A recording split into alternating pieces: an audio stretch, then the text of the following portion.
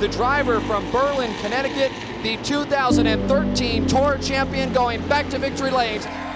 Congratulations to Ryan Preece. Man, the smile on your face speaks volumes. And Ryan Preece gets victory number 5 and extends his points lead.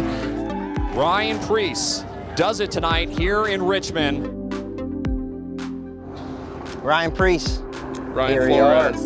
The 2023 season is upon us. We've got a couple races under our belt now. How does it feel seeing your name back on the door of that NASCAR Cup car? It's surreal, right? Coming from the Northeast in Connecticut, open wheel modifieds, been in all different race car, like all different numbers. It's awesome being able to go into the shop and have access to everything that I really have. And the hardest thing about the whole deal was calling my father and telling him, hey, we aren't racing together this year. Because I mean, at the end of the day, I can go race a modified anytime I want. I can't race a cup car. Yeah, you've done a lot of modified racing. You've had a ton of success.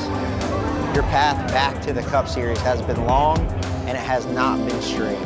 What has been the biggest obstacle to go from the Northeast to the Xfinity Series to the Cup Series, lose your ride, back here again? Well, it's kind of like you're in the woods trying to find your way and there's no path, right? So you're having to cut everything down and find your way to it.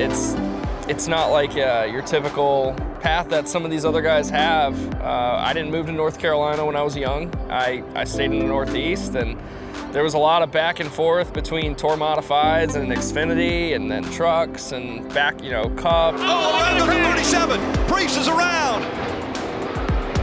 It's made me a better person, better racer, because, it didn't come easy. As my father always taught me, nothing in life that's easy is ever worth it. So it's certainly nice to have this opportunity and working with a new team, them getting to know me, and obviously Chad and I have known each other for a little while now, so it's gonna be nice to work those bugs out here.